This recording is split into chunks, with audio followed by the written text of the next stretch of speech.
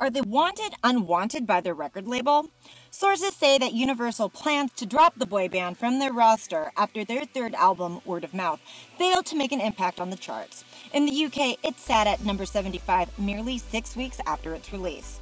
What feeds into the speculation is the band canceled their continental European tour last week, citing scheduling conflicts. But the source says that's not the case. The insider insists that the tour was scrapped because of poor ticket sales. However, the band will still perform their UK, Ireland, and US dates.